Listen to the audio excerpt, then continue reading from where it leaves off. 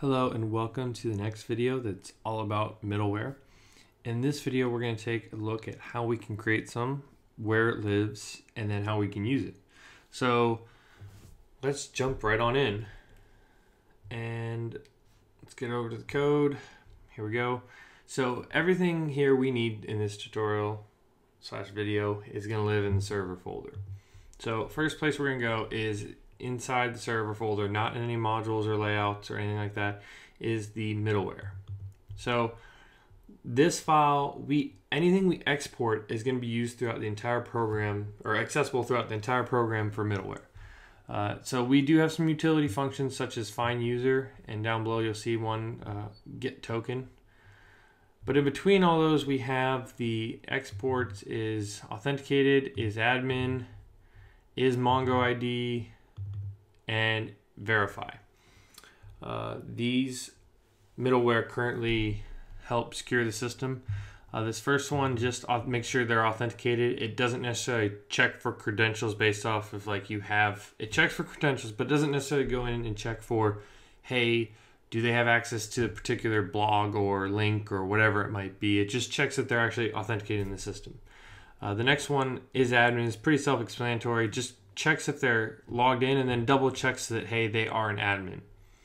And then we have it is Mongo ID. So whenever you're sending us a Mongo ID or like a parameter you want us to delete or a parameter you want us to update or get, you can tag on a Mongo ID to check if it's a valid Mongo ID.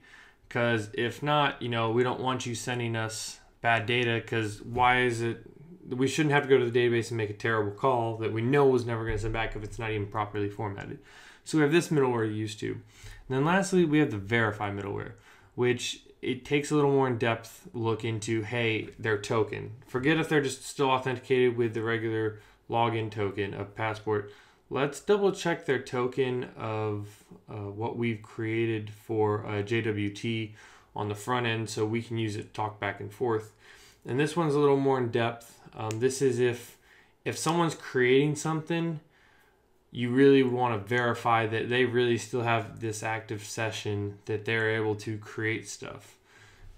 Because we sign a token every time we go out to them, so we can double check we signed it on the way back in with, if any of you have ever looked up JWT, it's something we're going to be exploring in another video. But just to cover the surface real briefly. But let's look at now creating a middleware. Let's just copy the top part here, this. Let's close it up. And let's just do is logged. Let's just name it something. And basically we're going to come in here and we are going to console.log the date time. So we're just going to log a new date. And we're going to log it .now. We're going to run this. So basically every time we run this, we are going to, it's being difficult, oh well, for the moment. Every time we run this, we're going to say, hey, just log a new date. So you could kind of use your imagination to put whatever you want in here. Lastly, to make sure that it continues on, doesn't stop here in this middleware, we're going to have to call the next. So we're going to log it, call next. Actually, we could even just call date now. Give me errors because that's probably what it wants. All right, so let's go down into the systems module and let's go to the routes there and let's add this on. So the easiest way to add a middleware on, because middleware really are just functions, is right after the app.get and the route that you're going to be doing it to. So like auth.is, let me go grab the name too, is logged in, comma. Simple as that.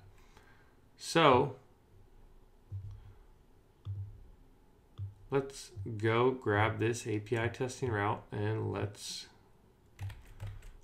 go see our stuff get logged. We will have to restart it real quickly because NodeMon on my machine has just been not wanting to listen lately. Oh well. So API testing. And you'll see a new date has been logged in the console log. So middleware extremely useful and powerful. We can use it to authenticate. We can use it to check their login. We can use it to do just about anything you want to do between where the user logs a route and where the ending is. And the ending might be getting data. The ending might be just sending back a file. The ending could be whatever. But the whole idea of the middleware is to sit in the middle between the both of them.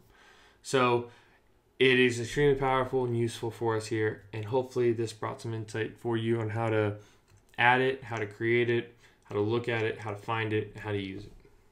That's it for us.